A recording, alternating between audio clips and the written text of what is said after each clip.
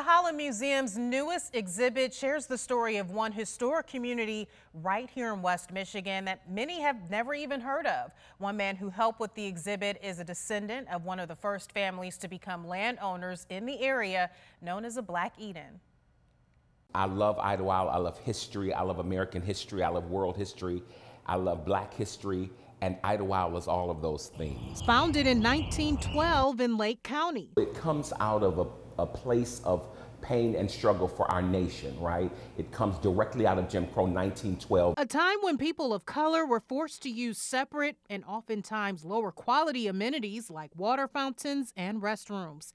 At times shut out completely from living in white neighborhoods or even visiting popular resorts. Out of that came a necessity for people of color, specifically Black people, who could not go to the resorts in the Catskills or the boardwalk in Jersey or Vegas. We had to create a space for people who were not welcome. It was and still is a haven for African Americans, and it was a place for people to feel safe, to feel included, to feel welcome. They could own property there, they could entertain and stay there, and so some A-list entertainers that could perform in white communities but couldn't stay in those communities. This was very different. This was an incredibly different experience for them. Celebrities like W.E.B. Du Bois, Madam C.J. Walker, Duke Ellington, Etta James, and Jackie Wilson are said to have stayed at Idlewild, a resort town drawing in visitors even today. What they say they find in Idlewild today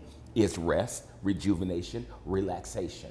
They get to water ski, they get to swim at the beach. And can I tell you, if you have not been in Idlewild in the evening time when the stars are shining bright, I'm not sure if you've actually ever seen the sky. It's that essence that made Idlewild great in 1912 and makes it still great today. A lot of people that I know from this area never heard about Idlewild until very recently. I've heard a number of African Americans say, I've never heard of Idlewild. Literally as close as Lansing. The Holland Museum now helping to showcase the remarkable journey of this little known gem. That information is our history. And we have to keep it, we have to promote it, and we have to learn from it. CJ shared with me an African proverb which says when an elder dies, a library is burned to the ground, encouraging all of us to learn and record the stories of our elders. The Idlewild exhibit will be on display at the Holland Museum through October.